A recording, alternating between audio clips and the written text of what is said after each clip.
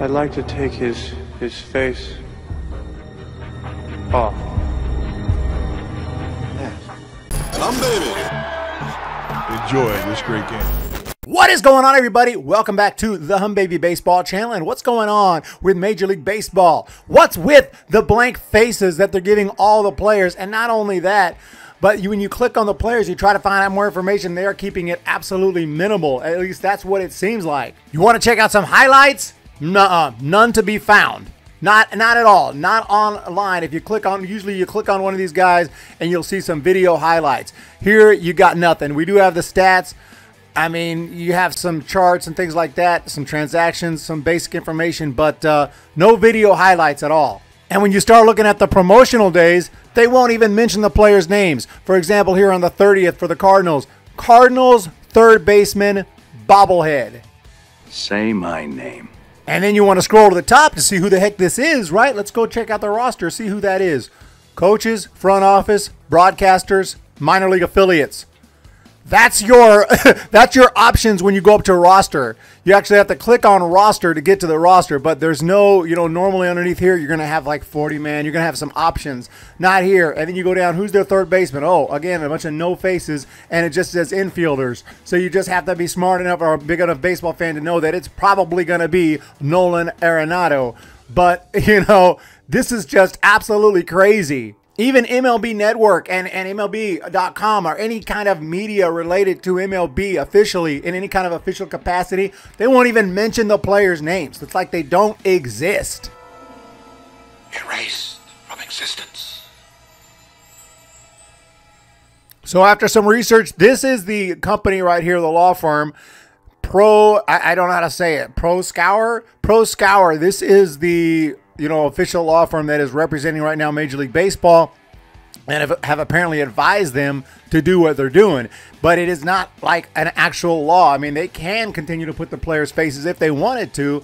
It's not against the law or anything like that. I know that right now there's a lockout, but I mean, I can put the players' faces on my website on humbabybaseball.com, and it's not, and I have no official relationship with the players at all, of course. So it certainly seems like it wouldn't be against the law. But per David Waldstein, MLB reached out to explain that it took down the photos of players on legal advice and it was not intended to punish players. Per a spokesman, every action we are taking is at the advice of legal counsel per the National Labor Relations Act. And Commissioner Rob Manfred confirmed that it is a legal issue. When he was asked about it, whether or not it was a legal issue, he said it is. But legal experts who spoke to The Athletic found it difficult to confidently identify MLB and Proskauer's potential legal theory. Dave Leach, a professional at Brooklyn Law School and former regional director for the National Labor Relations Board. So this guy has experience. He should have plenty of knowledge. He said, I can't think of anything. I've never seen a case which had similar facts. I was there for 45 years, so I saw a good number of cases at the board.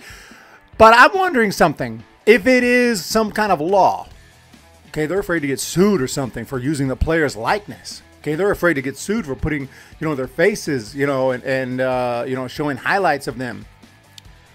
Obviously, that means they wouldn't actually sell merchandise. I mean, come on. They wouldn't actually sell merchandise. So let's go check out jerseys right here. I mean, surely not.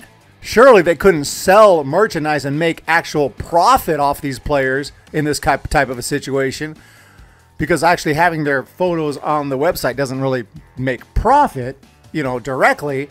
Oh, what do we have here? Brandon Crawford, get it by Christmas. Number 35 jersey. Oh, here's one that you can actually put whatever you want. Select player. Oh, surely it won't have a list of the players there, except Jose Alvarez, Caleb Berger, Joey Bart, Tyler Beatty, Kervin Castro, Brandon Crawford, Alex Dickerson. You can buy any jersey you want with any Major League Baseball player's name on the back. Evan Longoria. Maybe I'll pick up an Evan Longoria jersey today. Extra large. Add to cart, only $150, not too shabby. Add to cart. Price locked in, baby. No issues. No issues. Ships free. I can even apply a coupon code.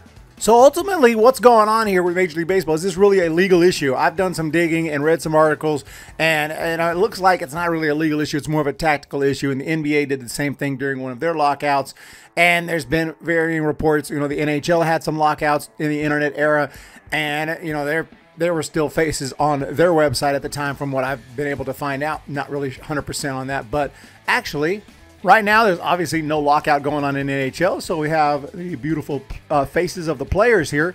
But let's go back to the famous internet time machine, and we know it was late 2012, I believe it was, let's see, click on 2012, it was mid-September.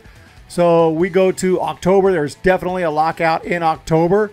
So we'll just click on a day in October 17th, 2012. We are in our time machine now. Back in 2012, will they have pictures of the players? Here we are with the old website back in the day. We click on players and the list of players by letter. Click on A, for example. And let's try to click on someone. This is Sena Acolaste. This is a former Sharks prospect. I don't think he actually made it to the NHL. Maybe he did. I'm not sure, but there he is. That's an example. Let's click on John Albert. There he is! John Albert, faces. Let's go to someone who we know is a big-time NHL player and see if they got his picture. So we'll go to K.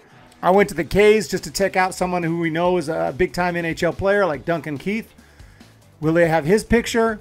And indeed, there he is, Duncan Keith of the Blackhawks.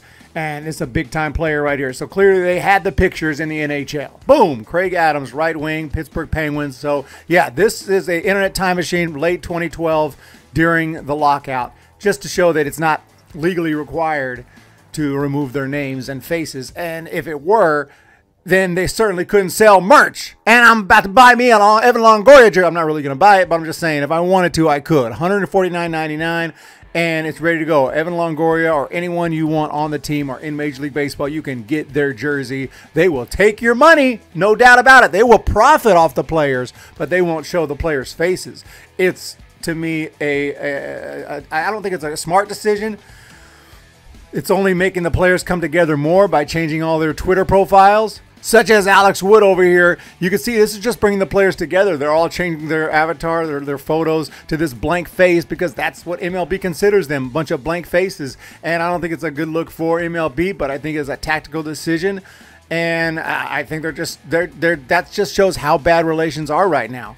And I'm not too optimistic that they're going to figure this thing out. But I don't think it's a legal thing. It's not legally required. If it is, then how can they sell merch and profit off the players' names?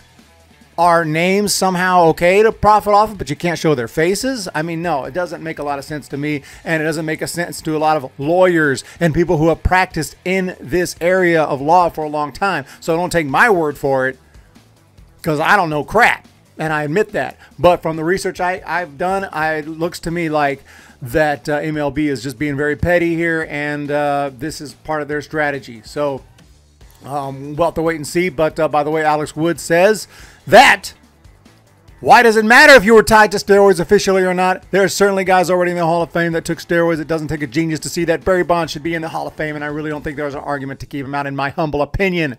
So we just want to finish the video on that little tweet from Alex Wood. Nothing to do with the topic that I'm talking about today, but I agree with Alex Wood on that. So I'm going to give him a big heart. You guys have a fantastic day. Hit that thumbs up button. Hit that subscribe button. Let me know what you think of this lockout and the faceless players. And what is MLB doing? What are they trying to prove right now? I don't know what you're trying to prove, but you're proving it. Have a good one. We will talk to you all next time. See ya. When the Giants come to town, it's bye-bye, baby. Every time the chips are down, it's bye-bye, baby. History's in the making at Oracle Park.